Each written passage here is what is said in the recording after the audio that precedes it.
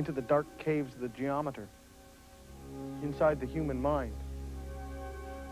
It's weird in here. Tangled webs of lines and shapes and numbers. It's a confusing, mysterious landscape.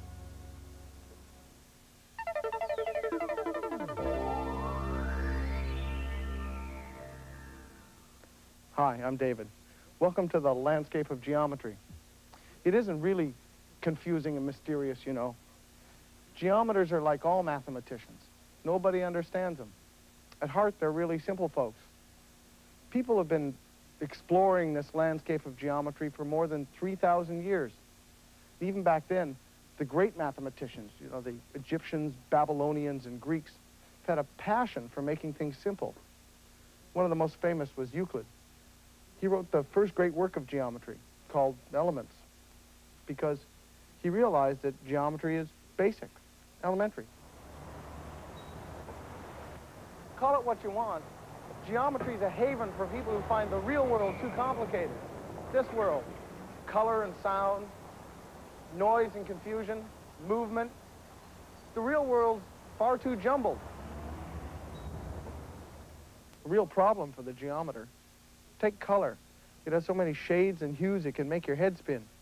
Too much for the simple geometer. Throw out color.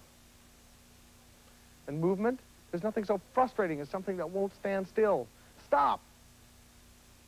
Texture, rough skin, corduroy, messy, messy. Out they go. And sound? Need I say more? Finally, things are simple enough for the geometer. A landscape of shapes. Very simple shapes. That's geometry. The study of shapes and how they relate to each other in space. And even then, the only shapes truly simple enough for the geometer are the imaginary ones. Can you imagine a surface so thin it has no thickness? Or a line so thin it has no width, just length? Or how about a point so small that it has no size at all? Presenting, for your understanding, the true landscape of geometry. Too simple to see. Well, it's ridiculous, of course. Even geometers like to see what they're thinking about. So, equipped with visible points and lines, now you can explore geometry in two worlds. The invisible geometry in the mind, and the rough geometry out there in the real world. You hear about computers designing things. Soap bars, cars, buildings. How does a computer design a building? Actually, we start off with an engineer's drawings. We may begin with a wall. We tell the computer how to draw it. You mean the computer understands geometry? You could say so. I'll start off with the first point, and I'll add another point on the screen. Now, I'll tell the computer to treat these 2 points as the ends of a line. The computer will then identify all the points that lie between these 2 endpoints and fill them in. Oh, that's like geometry. Points are the building blocks. And when we think of a line, we think of it as a whole bunch of points strung between 2 endpoints. Right. Now, with more lines, yeah, exactly the same. With more lines, we can close in a section of the screen. And we tell the computer that these lines are the boundaries of the surface. So you build a surface by filling it with lines? Right. Remember, those lines were in turn drawn with points. So that works either way, then. You can either think of the surface as an unlimited number of lines side by side, like stacked, or you can also think of it as the sum of all the points inside those boundary lines. Uh-huh, yeah. It's really no more sophisticated than a drawing board, one that uses geometry to imitate real life. Can you finish the building? Sure. I'll just add a few simple geometric shapes.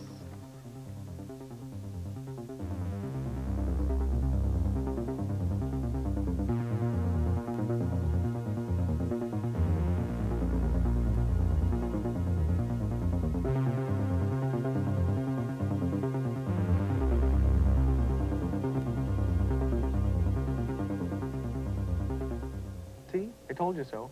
There's that pesky geometry lurking under the surface of everything. Simple. Perfect. Just stand back and squint a bit.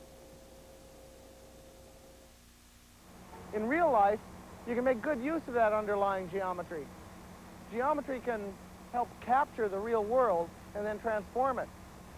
Look at the pattern of windows on this building. Geometry can describe those patterns. That's what you want to do. See, once you can describe a pattern, you can make a copy. Grab a window shape and just copy it from window to window. Transform it from floor to floor.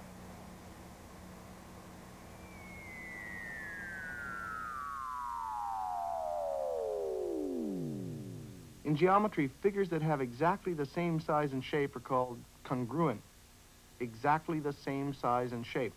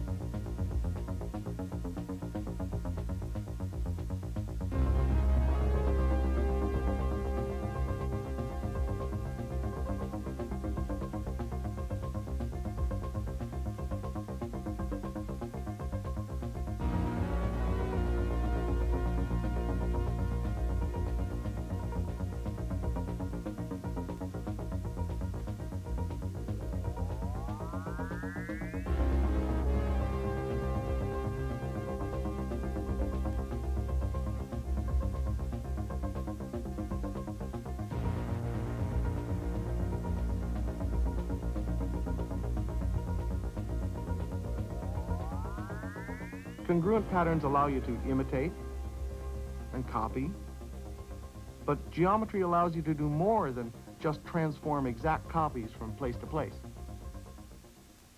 Geometry lets you scale things up and down, transform a small shape into a large one. It lets you make the real world portable. You use it to collapse ideas and squash them flat onto a piece of paper or a TV screen. It explains how this becomes this.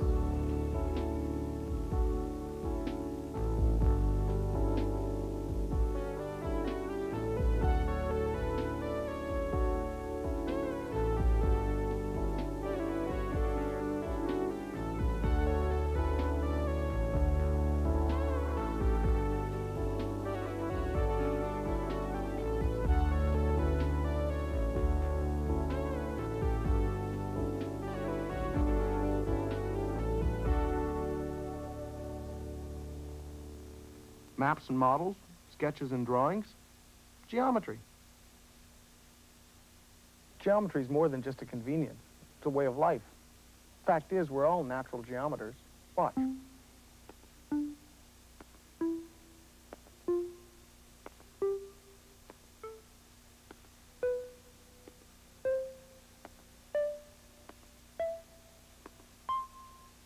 Neat, isn't it? How quickly we can identify images.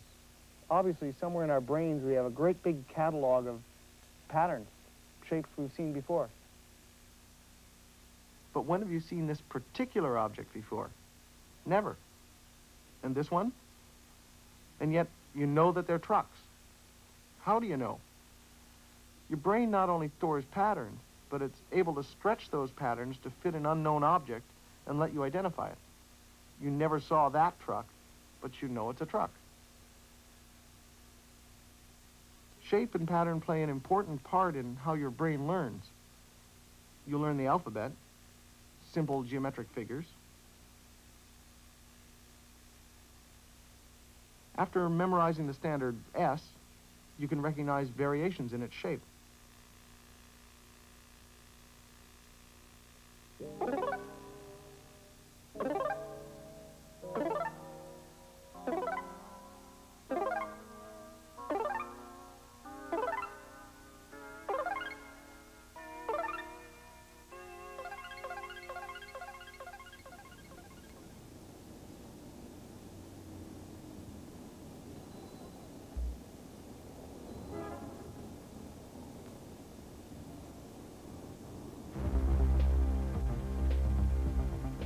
Because we have this ability, our minds are far more advanced than computers. It's easy to give machines vision.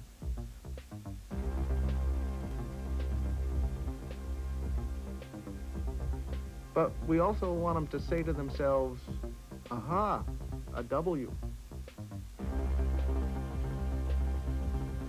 Or, whoops, a defective gizmo.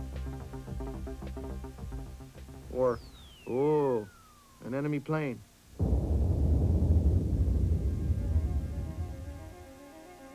Why do certain patterns catch our fancy more than others? They've got balance and repetition that somehow seems to tickle the brain in the right way. That balance and repetition is called symmetry. And symmetry can be described by geometry.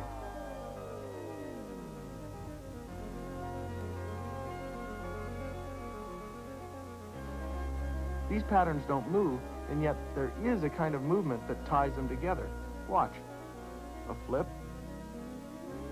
a slide, a turn, another turn, slide, and another flip. And one part matches another.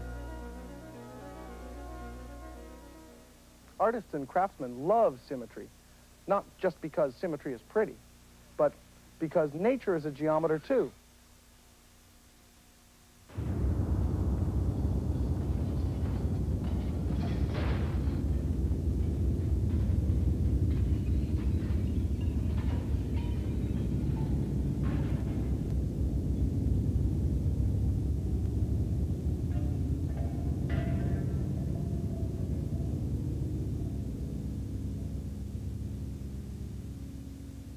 Because things that aren't balanced tend to fall down.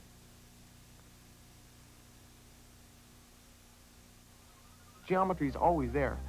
Sometimes it's just a little hard to see.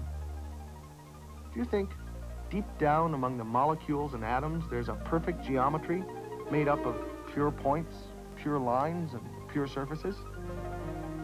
Or does geometry only exist in your mind? In lots of ways, geometry is a puzzle, a game. You fill empty space with points that are little bits of nothing. And then, out of emptiness, out of nothing, explain the world around you.